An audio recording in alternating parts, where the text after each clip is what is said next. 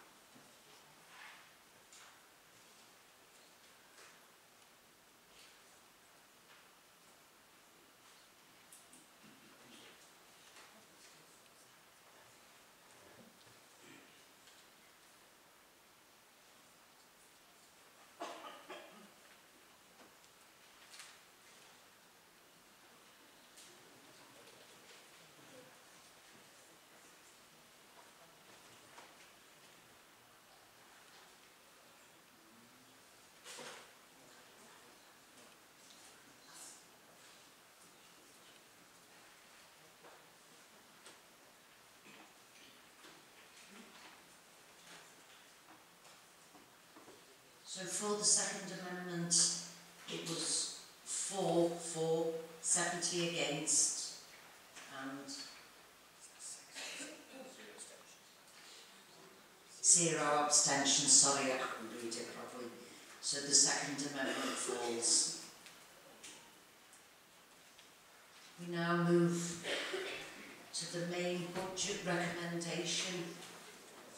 Do any other members that haven't spoken wish to speak? Councillor Hinnigan. Thanks, Lord Mayor.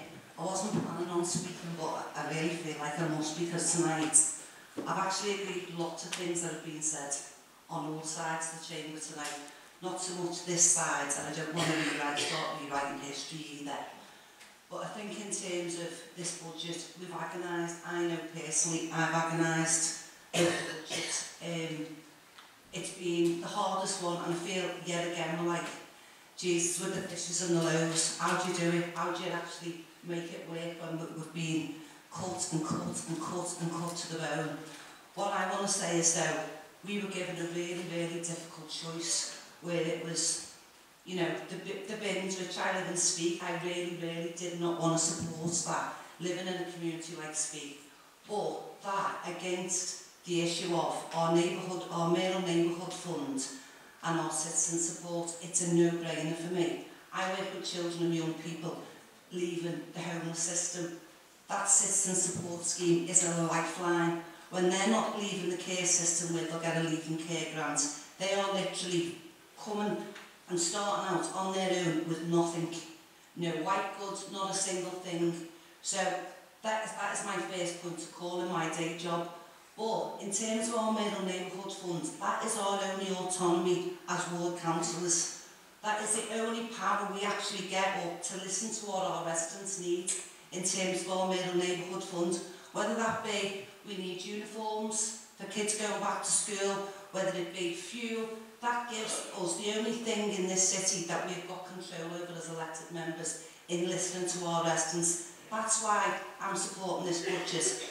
You know, I do believe everybody's worked really, really hard on it, but we haven't got any choice. It's not something that we want to do, but to listen to our residents, that's what we have to do, and that's the only thing. We have to think that some of these community groups that are getting money from our Mayor Neighbourhood funds, that's the only thing they can do to get match funding from other places in order for them community groups to survive. So I urge everyone to think about your community groups. Those groups who actually got us through the pandemic, those community groups that were out knocking on people's doors, delivering food and actually keeping this city running. That's why I'm supporting this budget, and that's why I urge everyone else to. Thank you, Councillor. Councillor Simic.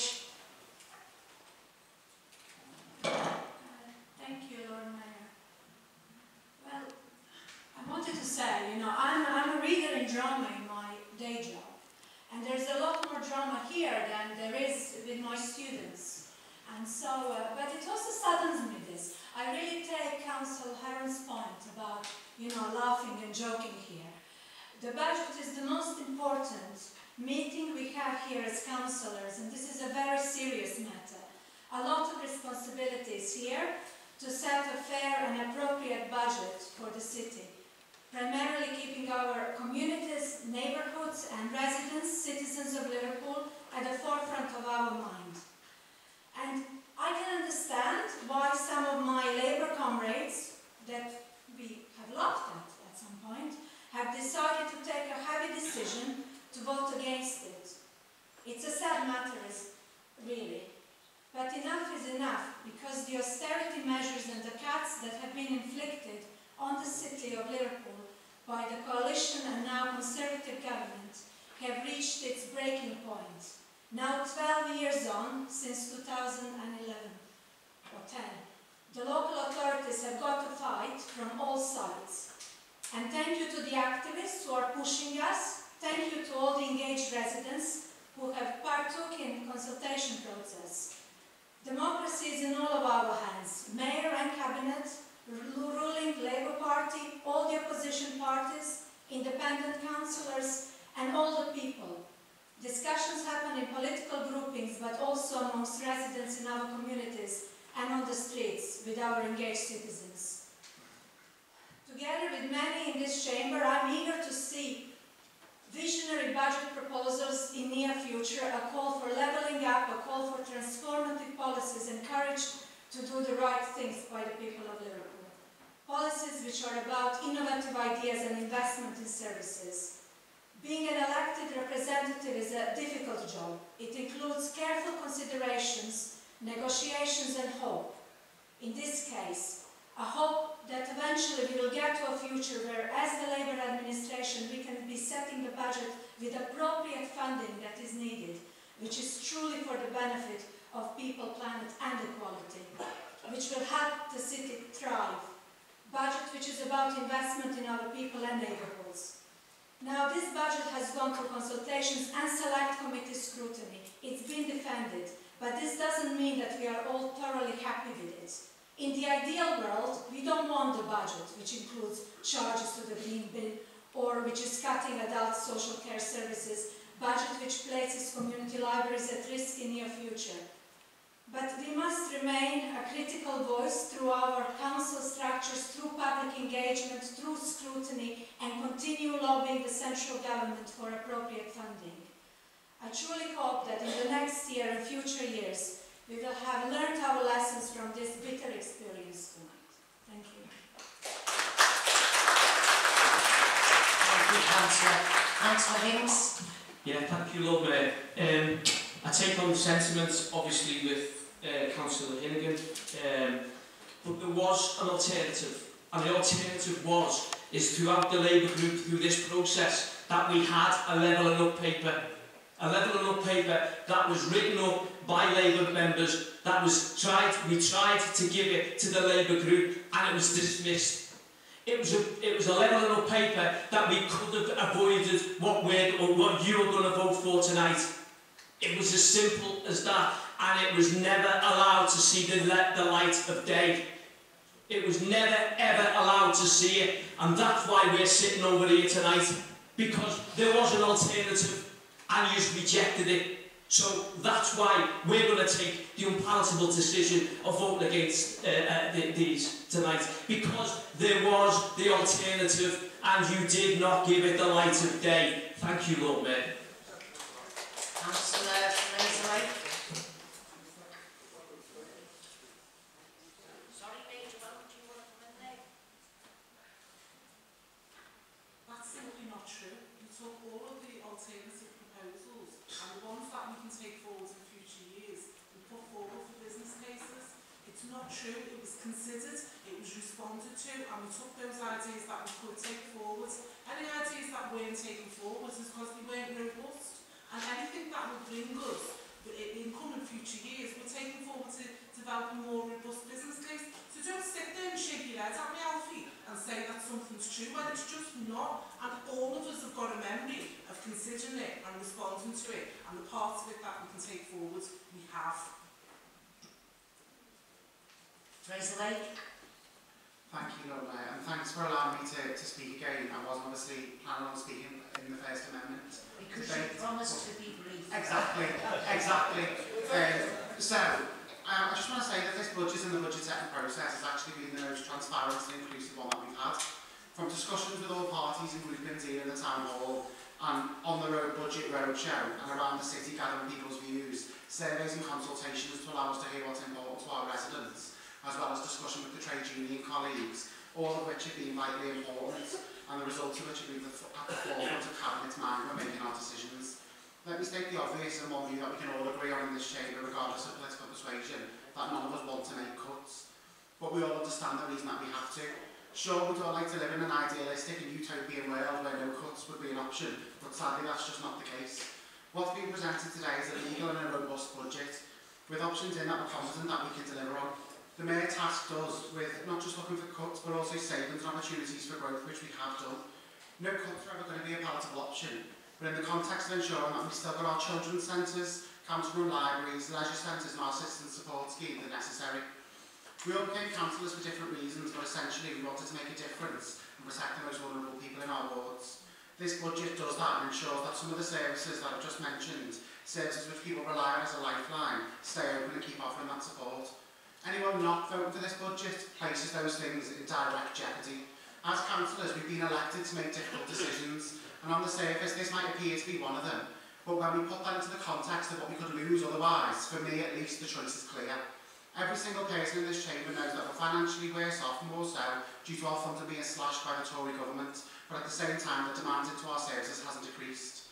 The blame for this budget and the cut lies squarely at the feet of the Tories. Vote for this budget so that we can continue to protect the most vulnerable people in our city and provide support for those that need it most. Thank you.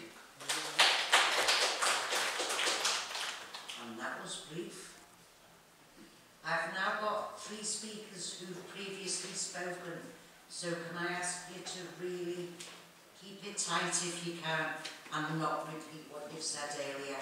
Councillor Barrington. Thank you, Lord Mayor. This budget sees us invest in our parks and play areas. We'll also be putting our parks into fields in trust, meaning they will be protected forever. We're investing in more green infrastructure, active travel, LED lighting, and building plans for the decarbonisation of our estate, all crucial in our journey to net zero. This budget also emphasises our commitment to ensure our city fully recovers post-pandemic, with a clear commitment to support our visitor economy through culture and arts in Liverpool, activating the put of our city on the global stage as Liverpool Labour has always done. We have continued our support for our cultural sector in the city who do fantastic work in our communities. We've had to make tough decisions in this budget. 12 years into Tory cut, there aren't any easy options left. We have to be the ones to make those tough decisions. If we fail to do so, we let the people of this city down. We all know the reality of the situation we face. If we don't set a legal balanced budget, the Tory government will construct a full takeover of this council by commissioners, and all of those things we've protected for the last 12 years will be at risk. Our children's centres, our libraries, our leisure centres, and the citizen support scheme, all of those non-statutory duties that we do, that people rely on, will be at risk. Lord Mayor, protects vital services and invests in the future direction of our city. Thank you, Councillor. Councillor Rothery, then Mumby, then Councillor Gorst. Thank you, Lord Mayor. I agree with what you said, Councillor Hennigan, in terms of how resilient our community organisations are, but I also have to state that it's through the application of our duty as leaders and as a local government and national government that our organisations have to come into play, and they're not being treated fairly, because there's something on the cards in terms of asking for back rent. I know of 2 such organisations who are crucial to the livelihood of their communities, who are now being told that they have to pay back rent on the premises that they rent and have rented for many years, and in some instances on a 99-year peppercorn rent. So this needs to be looked at. They shouldn't be being charged with these fees when all the work they do is all community focused. We're going to the point about the alternative budgets that are being put forward. I mean, I think we've got very short memories in this chamber, because if people look back to 10 years ago, our strategy was about invest to save, invest to earn. And that's how we made sure that we bought places like the Q&R building, because we knew that we'd be able to recoup money back from it. Things like John Lennon Airport, the dividends that we have and that, the fees that we can pull out of that, that was all done because we knew we were going to miss a rainy day, a day when we were going to have even more cuts, and we just could no longer put those cuts against our communities. That day is today. So for somebody to turn around and say that a fully looked at budget in terms of the invest to save, that's been in this chamber for 10 years. It hasn't just turned up 10 minutes ago. It's been knocking around this chamber for 10 years, and if people were honest on that side of the chamber, you'd admit that it was there, and you'd admit that you'd have knowledge of it. So to turn around and say it's not fully costed and it's not robust and you have to shelve it for the next 2 years is ridiculous. The big issue here is that we are passing on cuts, and yes, they are cuts, not savings, as the terminology that's being used for months until people were shamed into calling it for what it is. The cuts that we're passing on, we don't need to pass those cuts on. You know, we've got money there. We've got many, many options that we didn't have 10 years ago. We've fought to keep those options on the table all these years. So I suggest that you go back and look at the invest to save model and look at the money that we've got at our disposal, and you look at utilising that to stop the cuts against our communities. Our communities are on their knees. They can't take any more cuts. I don't know what people don't understand, and I don't even know why we're still debating the cuts. Councillor Mumby. I'll be voting for the Labour Group budget. It will come as no shock to members of my group, but I'm not happy with everything in it. For example, green waste, I'm going to echo Councillor Silich's comments. I'll tell you something else. In the 12 years that I've voted for Labour budgets in this chamber, I've never been happy with any of them. Anybody who voted for a budget who said they're happy with all of it is either a fool or a rogue. Right? You're a fool or a rogue. In a budget involving over £1 billion, how can you possibly agree with everything in it? You can be sure of it. It's an incredibly complex operation. So yeah, there's things I'm not happy with about it, but I'll be voting for it. Having looked at the budgets we've put forward over 12 years, I'm sorry, anybody who says that this is a uniquely vicious budget is a fool or a rogue. Mitch, you know better than that, and you shouldn't be playing the violin as you were. I want to add, though, why I think it's really important to vote for this budget, and it's to compensate myself, because I got a right bollocking off JTAC before, because I forgot to mention something. The Lib Dems asked earlier if we'd read the Callan report. Yes, I read the Callan report, and I disagreed with quite a lot of it, both its omissions and commissions. One of the things that we should learn from it, which is relevant to why it's really important to support this budget, is something it leaves out. I didn't mention LDL in the list of things that you did, which of course started the process of prosecutions. So your hands are in there as well, comrades. But if you read the Callan report, it's very clear that given half a chance, the commissioners will be privatising the likes of LSSL. Now, I think it's as important as a socialist how you spend money as how much you spend. And I'm proud of the fact that when we insource a number of services, we actually save money and improve services. And I don't want to give an inch to this Tory government to outsource services, which is what I think is a risk if we don't set a budget and actually end up giving loads of money to their mate. So as a socialist, I'll vote for this budget. Do I agree with everything in it? Of course not. If anybody thinks they do. But I think there's no great point of principle in doing this. And if you've been voting for previous budgets and you suddenly say this, I'm sorry, I don't believe you. You are not crossing an impossible line. You're not voting for this. Thank you, Councillor. Councillor Laws. I'm a fellow ward councillor with Councillor Hinnigan, but I have to disagree with her on this issue. Linny's been my mentor, my friend and a lifeline at times, but I really feel sorry for my Labour colleagues, well my ex-Labour colleagues. I believe you were given an unfair ultimatum in terms of choosing between the green bins and your M&F. I don't think it needed to be that way when we've got 10 billion reserves. That was a political choice by this cabinet, and I completely think they're in the wrong for making it. Thank you, Councillor. We'll now move into the votes.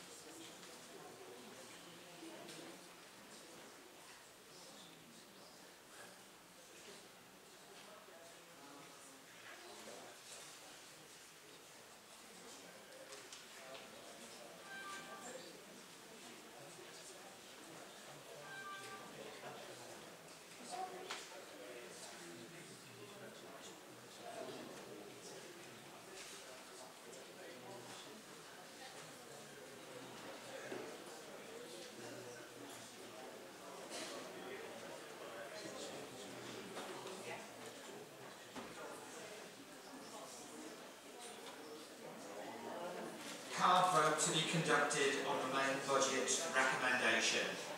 Councillor Banks, Barrington, Lyle Bennett, Ruth Bennett, Berry, Brandt, Chris Brown, Lawrence Brown, Calvert, Cardwell, Clark, Klein, Coleman, Conception, Connor, Corbett, Crofts, Crone, Cummings, Delahunty Keogh, Harry Doyle, Sarah Doyle, Dunn, Gorn, Gibbons, Roy Gladden, Ros Gladden, Gorst, Hanratty, Hanson, Harvey, Hayden, Heron, Hinks, Hinnigan, Hurley, Juarez, Kelly,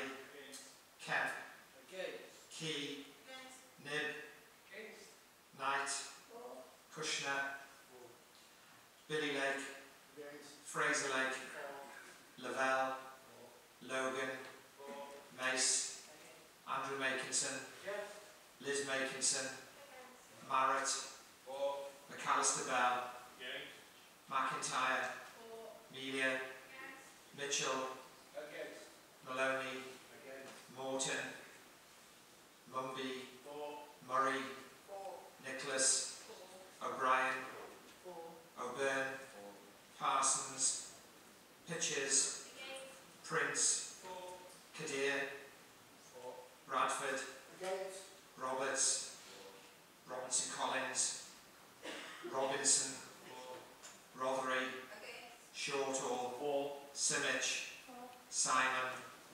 Small, Smeeder, Smith, Story, Sun, Thomas, Thompson, Toolan, Tormey, Walker, Walton, Wood, Woodhouse.